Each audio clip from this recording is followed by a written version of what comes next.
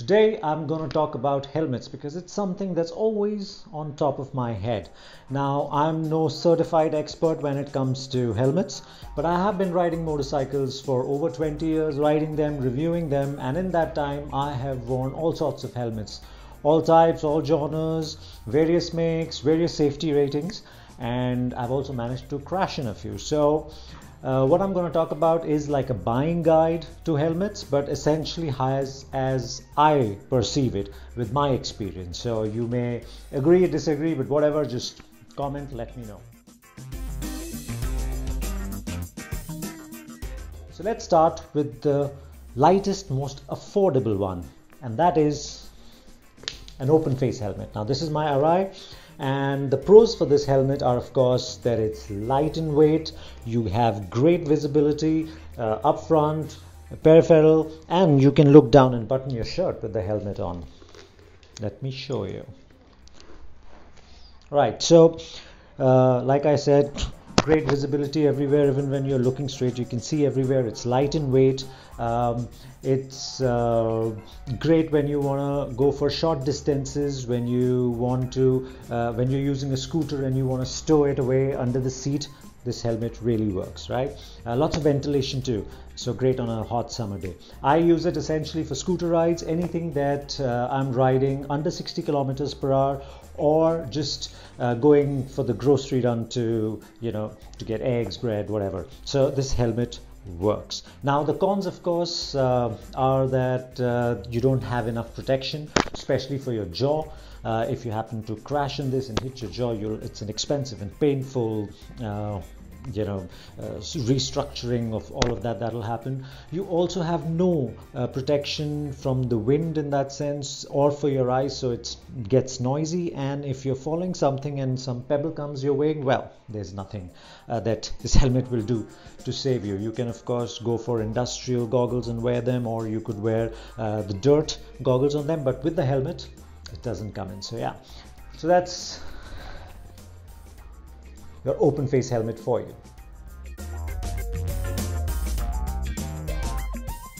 So next up, we've got the street/track helmet. Now this is the Shoei X14. This is a helmet, or at least the type that I'm referring to, which is street/track, is your do everything sort of a helmet. Now this is the sort of helmet that most of us end up buying and using. This can be your primary helmet, this can be your only helmet, unlike the open face one that we spoke about a few seconds earlier. That cannot honestly be your primary helmet. That can be your secondary helmet, something to use for short distances. This one, however, you can use on everything. You can use it on a scooter, you can use it for your grocery run, you could use it for touring, on the track of course, and for commuting. And I've also used this particular helmet riding dirt. So all you gotta do is just open it and there's enough air coming in. So quickly to run you through the pros: lots of protection, especially around the jaw, which you don't get with the open face helmet.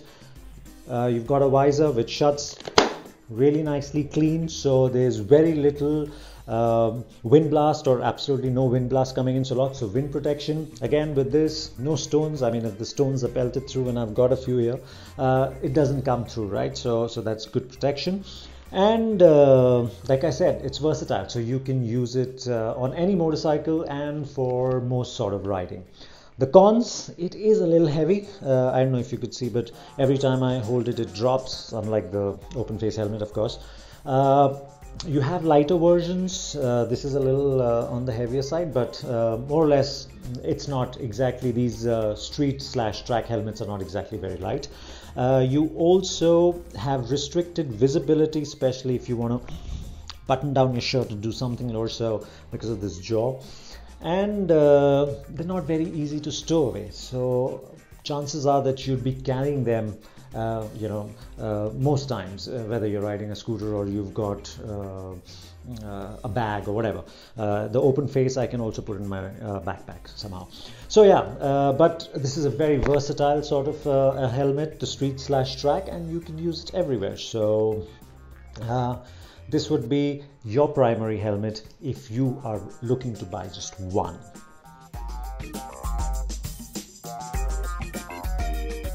Third on the list is the dirt helmet. Now, it has its pros. Pros would be lightweight, great visibility. Without the goggles, you also have great peripheral visibility, not so much with the goggles on.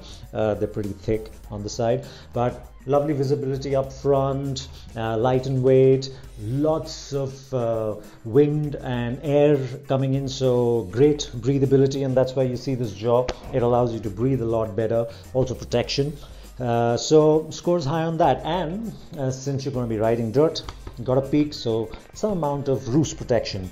The cons, of course, are that you cannot really use it anywhere apart from dirt. I mean, there's a lot of airflow, so it gets very noisy. Also, this catches a lot of wind, so if you happen to look up for some reason and you're doing 3-digit speeds or even close to 100, it will pull you back. Even when you look on to the left, it tends to catch wind, which is not comfortable. Like I said, it's also noisy.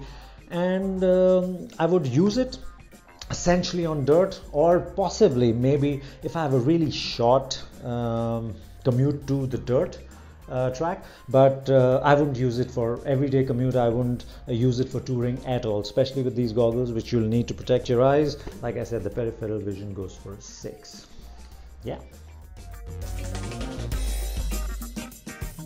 Now, fourth in line is the ADV helmet. So I don't have one now.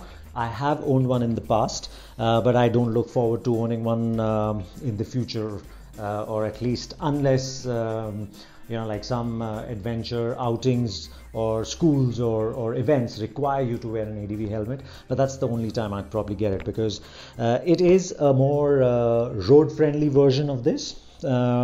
It is not as aggressive, it's more comfortable, it is as a result heavier, and you have a lot of you have a complete visor here, so there is protection. You can of course remove it and put goggles. The downsides of this helmet remain on the ADV helmet as well, so it does catch wind, and like I said, it's heavy and it's not really desirable, and it's very focused. It just is used for one thing, just like this. So if you happen to ride a scooter with an ADV helmet, it doesn't work. If you happen to ride, like a classic or a vintage or a retro classic, whatever, or even one of the street bikes, it just looks a little odd. So it's not a helmet that you would want as your primary helmet. It's a helmet that you can have if you have an ADV. It makes sense. And again, it's probably for ADVs with good wind protection. So if you ride a Himalayan or possibly a X-Pulse or even the BMW G310 GS, it's not a helmet that I would personally go for. But maybe if I had one of those big ones with huge windscreens that protects me, sure, it might work. But it's not a helmet that I'd go for. Yeah. And finally, we have the Modular. Now, I don't have a Modular helmet. I have owned one like the ADV, and it has its pluses. It is, for instance, like a street helmet, but it's got hinges here, so you can lift the jaw, so it becomes like an open face helmet. So it's convenient, it's airy, you can use it for short commutes, so all those good pluses. And then when you shut it, it's like a street helmet, so there's protection against the wind, there's protection against stones being flung at you, and there's jaw protection, yeah, and it isn't as noisy as an open face helmet. So again, lots of positives there. It is probably like a jack of all trades sort of a helmet, but master of none. Like the ADV helmet, it's not really a desirable helmet that you'd it's not something that you really want, something like a race replica, for instance, but it works. I have used it, and the reason why I stopped using it, and one of the cons is of course that it's heavy, and the other con is something like I said earlier, it's not something that you'd want or look at or aspire to have, but it's convenient, so and flexible. So in that sense, it's, if you were to buy one helmet for a lot of different sort of riding purposes, then maybe that would work, but these work equally well.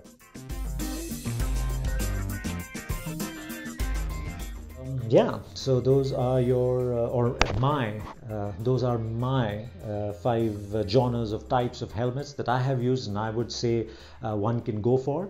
I hope this buying guide, or whatever, if you would like to call it, is helpful. And one last thing, most helmets that I buy, or almost every helmet, I choose the D-ring. You have a ratchet system as the other option, but this is just something that I've grown to like, and I prefer. Again, there's no right or wrong, whether this or the ratchet, you can go for whatever, but this is something I like, I go for, and so that's fine. Again, thank you for watching, and if you agree, disagree, you want to comment something, ask me something, please go ahead and ask. Thank you.